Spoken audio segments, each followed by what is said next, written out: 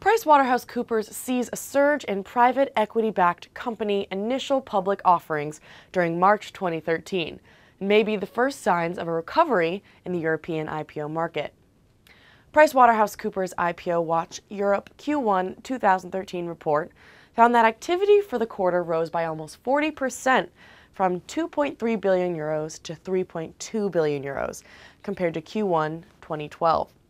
This increase was driven by LEG Immobilien raising 1.2 billion euros on the Dutch Bourse in the largest IPO of the year so far, and a number of floats of domestic and PE-backed companies in London. For the complete article, please go to big4.com.